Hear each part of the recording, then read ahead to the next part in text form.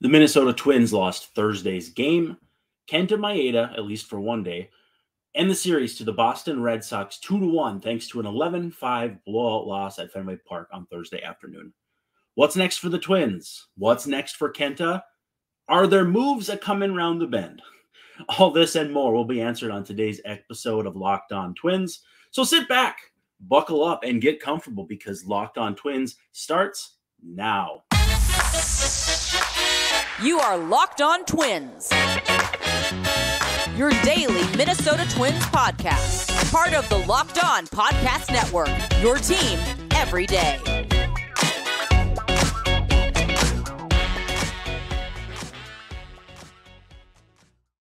Hey, what do you say? Thanks for making Locked On Twins your first listen today. We are free and available wherever you get your podcasts. That includes Apple Podcasts, iTunes, Google Play. Spotify is my personal favorite, but you can check us out there or on YouTube if you're watching us on the video. Obviously, great to see you and enjoy you being here. And of course, we're on the Locked On Podcast Network, which is your team every day. As a reminder, too, hang out in the comment section on YouTube. We'd love to chat ball with you. Or if you are listening on a podcast app, give us a 5-star review if you like the show. If you don't, please feel free to send me messages, Twitter, however, and let me know what I can do to better serve you. If you have questions that you want to get answered on the show, too, we would love to do that. We'd love to chop it up with you on the show. So send those to me on Twitter or at Locked On Twins. You can just send a direct message or just a straight up mention. That's fine. We'd love to answer questions and hear what's on your mind too. And also after games, we've been doing a Locked On Twins breathless post game minute where basically I prattle and rattle on for up to a minute on the quick recap of that day's action. And so I say breathless because I try to get a lot of information into that minute. And by the time I'm done, I'm pretty winded. Now, too, if there's enough interest, we can do pregame ones too. So we'll see what that looks like, break down the lineup, pitching matchup, that sort of thing. And again, all in 1 minute. So, we'll keep that in mind, but check out Locked On Twins breathless post-game minute. Just as soon as we can get it up there after the game, it will show up on YouTube. Just, again, be sure to check that out. Now, let's dive right in before we get started. The Twins will play the Nationals at 7:10 p.m. on Friday at Target Field. You got Tyler Mahle against Trevor Williams. And if you want to catch every single pitch from the Twins' hometown broadcast on the Sirius XM app, that's the SXM app, if you search Twins, you can find every single game on your hometown broadcast. That's the SXM app, Sirius XM, and look for Twins. So the Twins take one of two to close out the Red Sox series. They win game 2 10-4, and then lose game 3 11-5. So after a 1-run loss in the opener, both teams take a blowout win to the rest of the way of the series with Boston taking 2 of 3. Let's first talk about Wednesday. Obviously a big win for the Twins. Also Joe Ryan going 6 innings, teaming up with Brent Hedrick in his first MLB outing, getting a 3-inning save. I believe he became the third Twin in history to start their career with a 3-inning save. And I believe the most recent was Michael Nakamura back in 2003. So 20 years ago, which is very impressive. Again, homers from Joey Gallo, Trevor Larnach, and Ed Julien. Corey Kluber was absolutely dreadful. Had no velocity, secondary stuff, wasn't fooling anybody. And he looked like a shell of his former self, which I think a lot of people had hoped would be the case with Chris Sale the night before. It wasn't. So Kluber was the one the Twins actually handled well as Tanner Houck was really good in Thursday's game. But we'll get to that in a second. Twins 4 for 8 with runners in scoring position on Wednesday, which is, again, a step forward from the last few games where they were really struggling, to push runs across. Joe Ryan, 6 innings, 6 strong innings. He becomes the first Twins starter since Brad Radke to start a season 4-0. So we're going back into the time capsule just a little bit there. And only 6 strikeouts for this offense in game 2 of the series, the Corey Kluber game. We have just seen way too many times this season that the Twins have struck out 10-plus times in a game. In fact, with Thursday afternoon's game of 10 strikeouts, the Twins now have struck out 10 plus times in an AL high 10 games.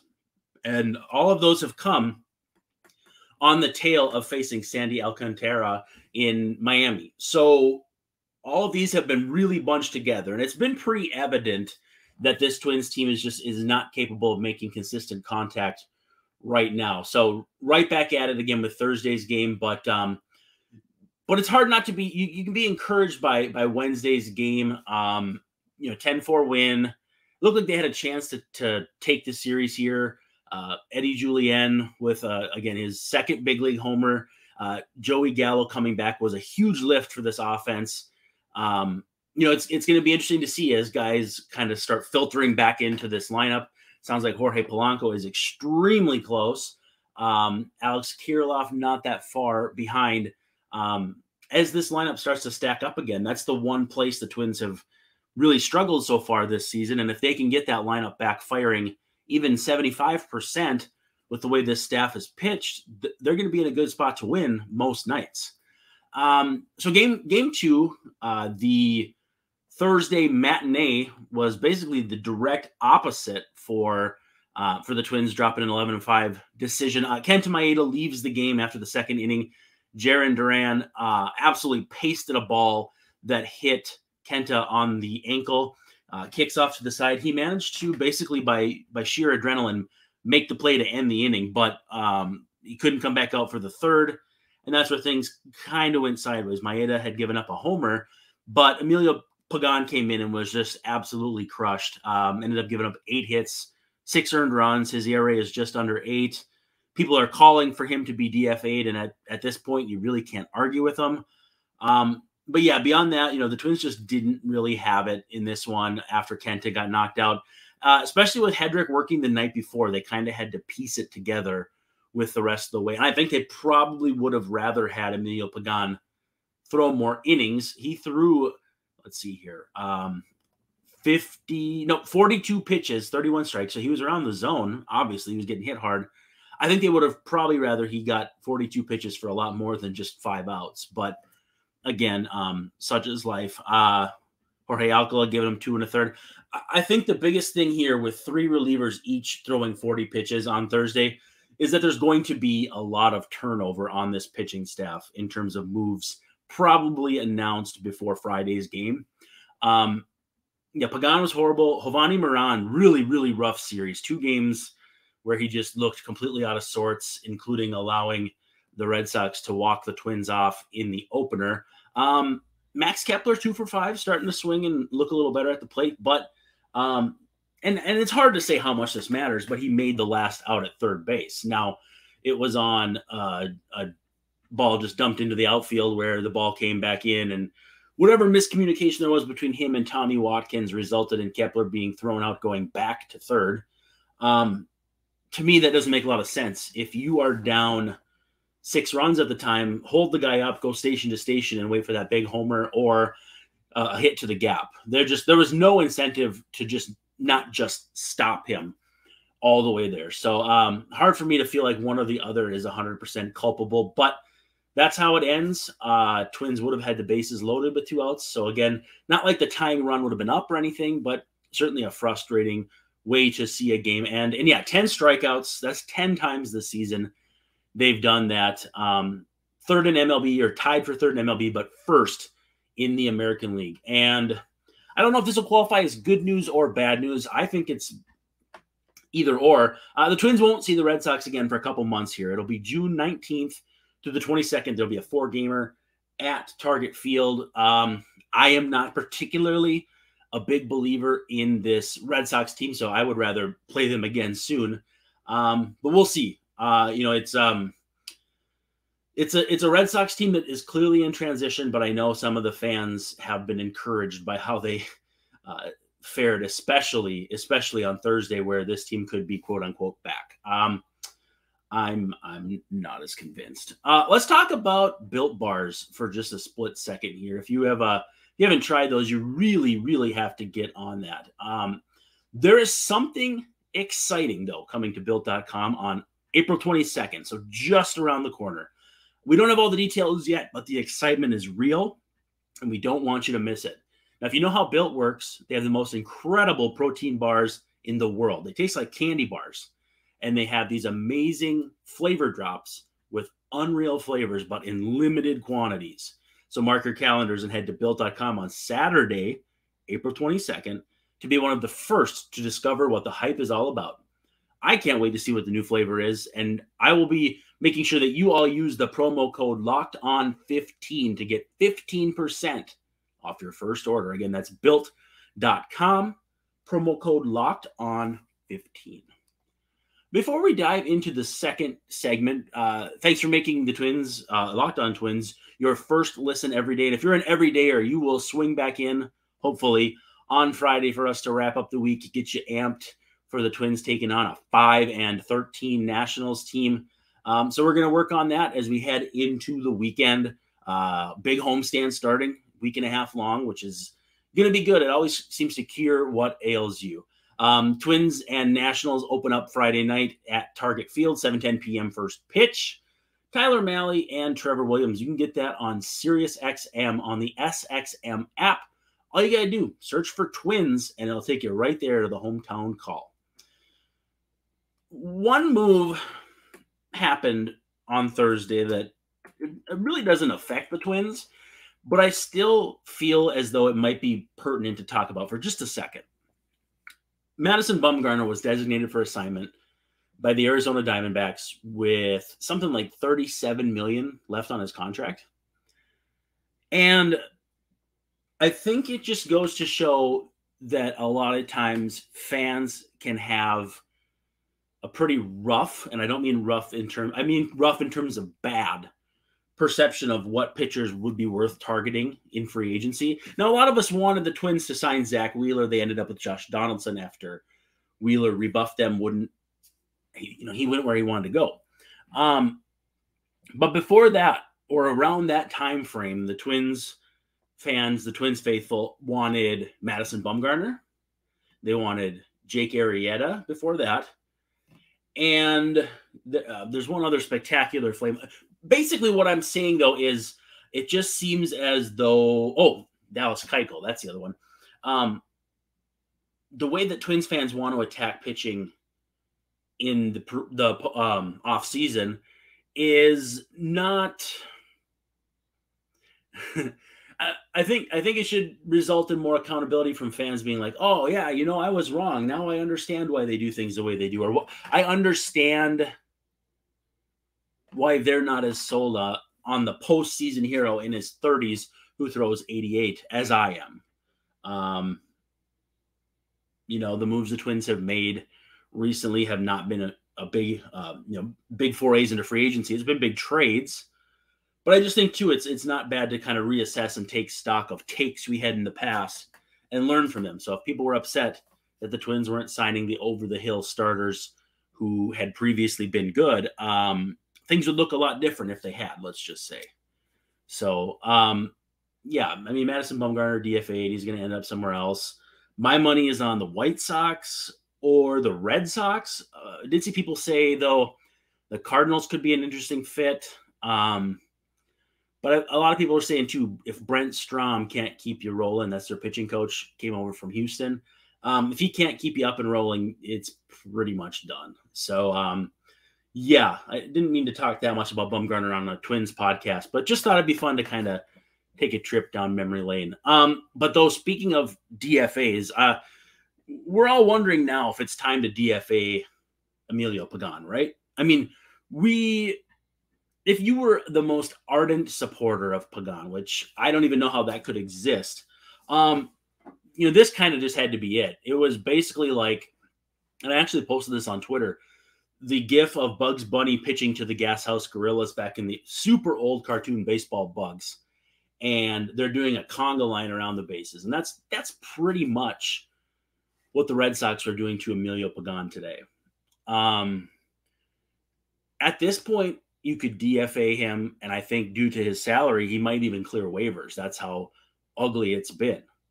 The question becomes, do you want to send him to St. Paul to work things out? Which I don't see why not.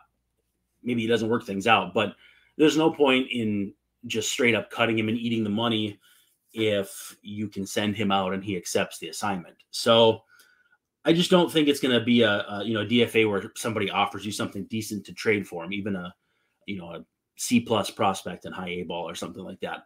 But I think it's time. I've gotten a lot of grief for quote unquote defending Emilio Pagan, and it was more about the skill set. A guy who throws in the mid-90s, has good secondary stuff, has especially good command.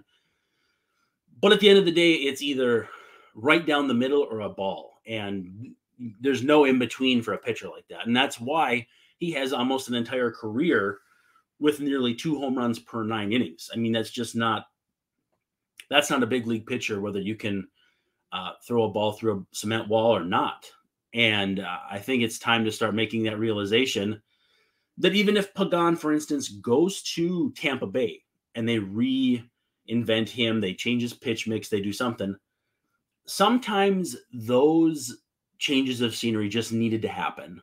And I hope Twins fans can be understanding of that if that's what happens with Pagan, because there's not a single fan out there who hasn't pulled out at least had a few gray hairs from watching him pitch, to the point where they're like, this might be better off without him.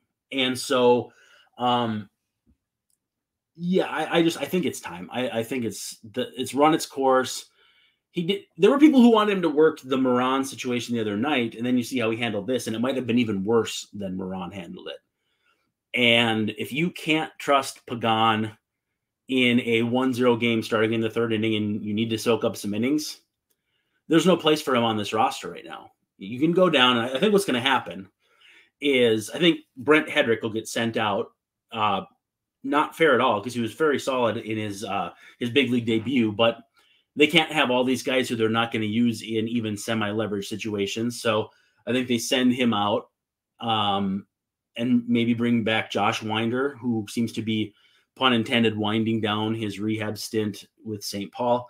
You could add Brock Stewart to the 40-man roster, whether that means DFAing Kyle Garlick again, which I don't think would be the case. It'd probably be Trevor McGill, who has just insanely bad numbers at St. Paul so far. Obviously, it's early, but walks and walks and walks and walks. He's been just absolutely dreadful down there. So I think you could DFA, easy for me to say. I think you could DFA him and clear him through waivers pretty easily. Or if he's claimed, you probably wouldn't consider that big of a loss. Kenta came out of imaging without a broken ankle, which is obviously a huge deal, given he couldn't put that much weight on it on his way off the field. But does that mean he's going to avoid the injured list? Because he did go something like 7, 8, 9, something like that, days between his last 2 starts. And Rocco did mention postgame that they may start to give starters a little extra rest if it makes sense. It could make sense for Bailey Ober to make Kenta's next start, because I believe it would be lined up. And at that point, you put Kenta on the IL. He's made a few starts. He's had some time off, kind of getting a feel for where his body's at.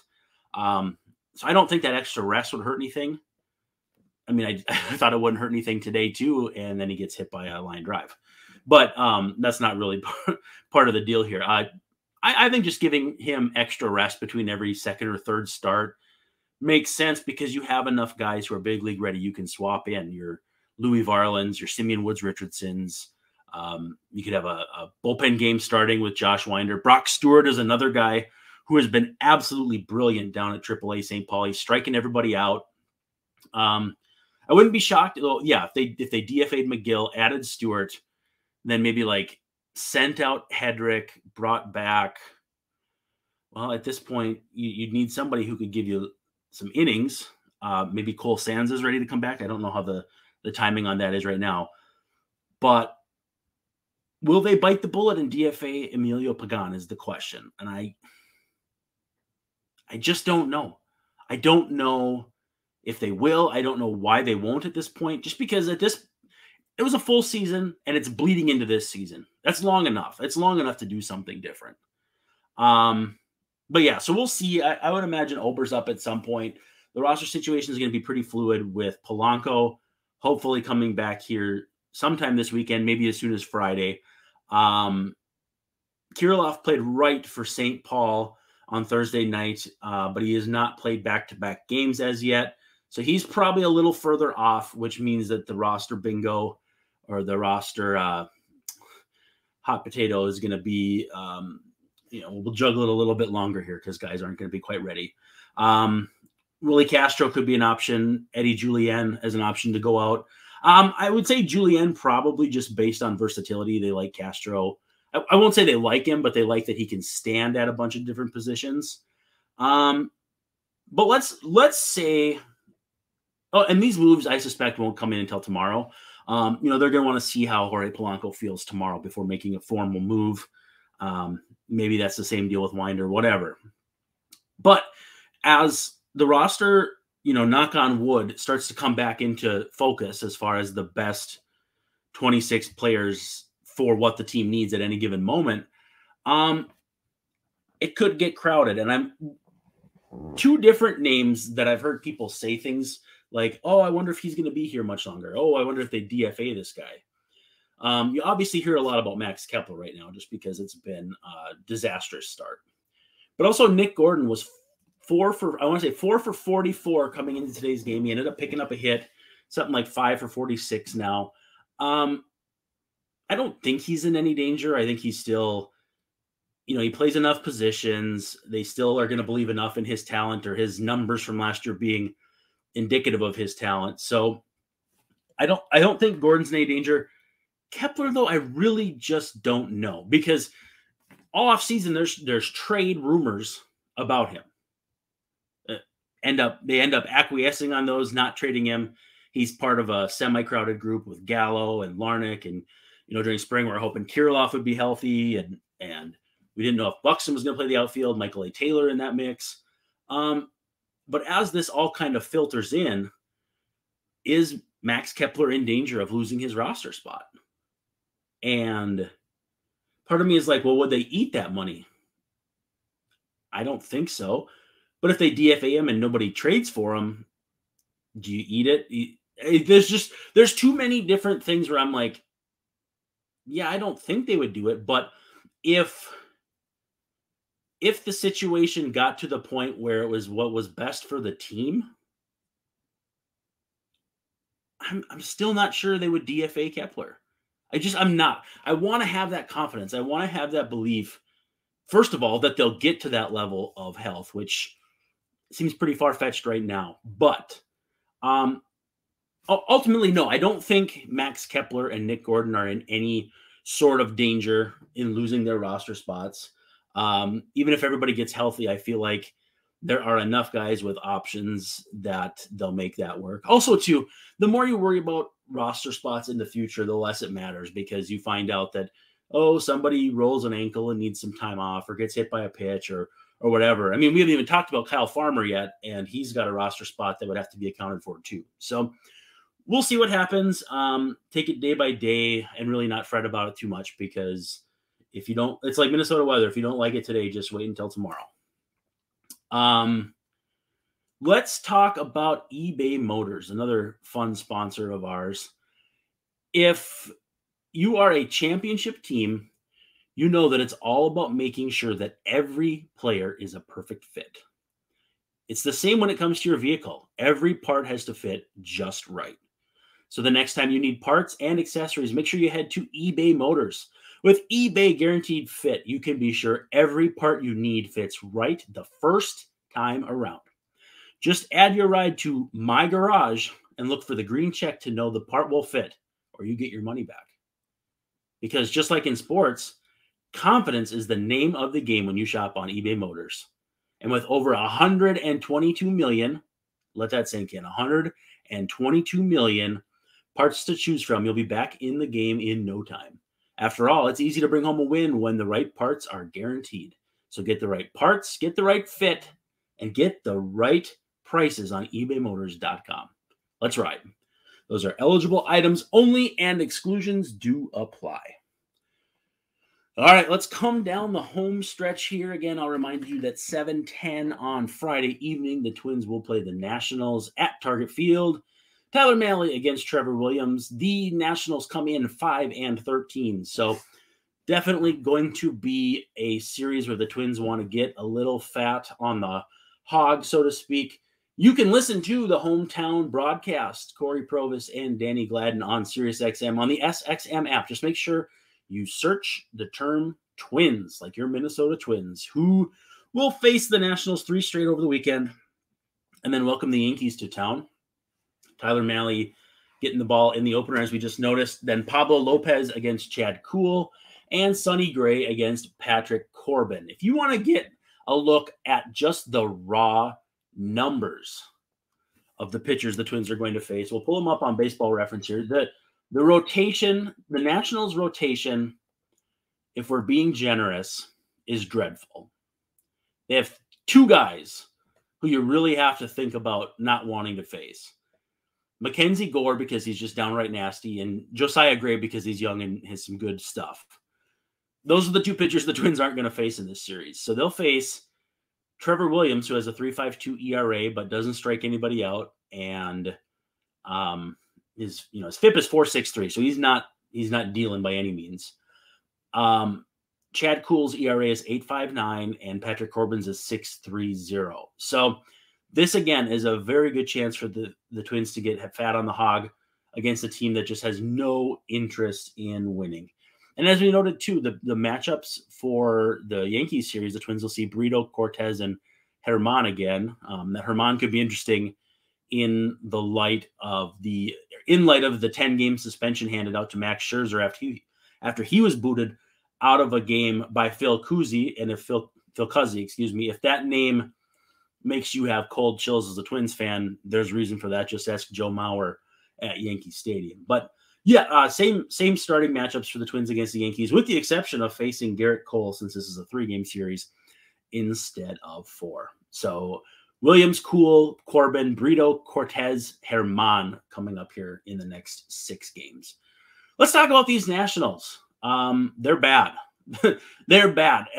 That's what I have written down on the note here. Let's talk about the Nationals. They're bad. They're a young team that the Twins need to take advantage of at this point in the year. Get your offense going. We thought that happened a little bit against Corey Kluber in the Wednesday game of the series, but Twins again retreated back to being a pumpkin in Thursday's game. The Nationals, so this is their typical lineup. Again, thanks to our friends at Roster Resource.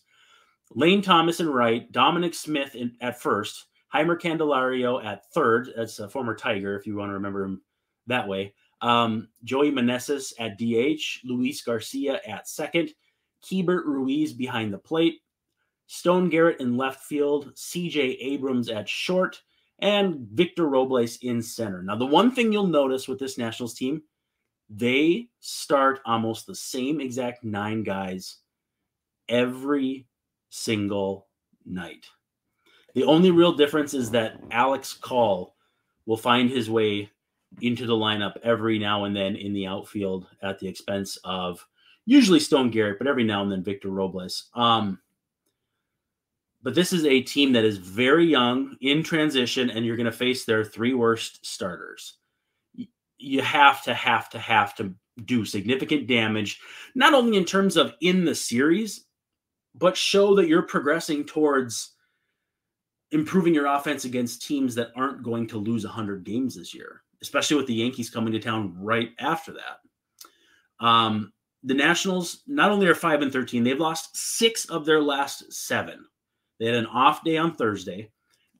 Not that makes that much big of a difference anyway, and it's a young team, so they don't need those off days as much as older teams in the first place. But they've lost 6 of their last 7. They're all out of sorts. If you look at their rankings across all MLB for offense, they're 14th in average, 19th in on base, 27th in OPS, 30th in homers. Their starting pitchers strike nobody out. Their relievers are run-of-the-mill, and they strike even fewer people out. This looks like a Twins team from about 10 years ago. And right now, that just does not have that much promise. The Twins need to take care of business here. And I suspect they will, especially at Target Field. Because even last year, amid their struggles, they played much better at Target Field. as noted by Dick Bramer on today's telecast. And by the way, Dick Bramer mentioned he is stepping away from Twitter too. If you have comments on that, I'd love to hear them. But a fun off-color personality on Twitter, which is a direct contrast to how Dick carries himself on the air. It's obviously way more businesslike. But yeah, no, Twitter's going to be worse for Dick Bramer not being on it anymore. And I just want to get that out there. We're kind of sad about it. Bert Blyleven's still out there selling stuff on eBay, but Dick Bramer's calling it quits. So no more Bramer on Twitter. Well, that's all I got. We got you to a half hour. So big show today. Before we split, though, thanks for making us your first listen every day. Also, make sure you check out the Breathless post-game minute, and we'll try a few pre-game minutes here coming up, too, and see if people like those. Make sure you follow at Locked On Twins, at Locked On MIN for Locked On Minnesota Network. And, of course, at Brandon_WARNE. That's me on the Twitter machine. Give us 5-star review, like, subscribe, all that fun stuff. Tell people if you enjoy the show. Tell me if you don't. I would, again, love to make it better for you. Thanks for making us your first listen every day. And everydayers, make sure to check back. We will go even deeper in depth on the Nationals and get you into your baseball weekend with Friday's edition of Locked On Twins. Now, this is Brandon Warren signing off, saying thank you so much for hanging out with us, and we'll catch you tomorrow.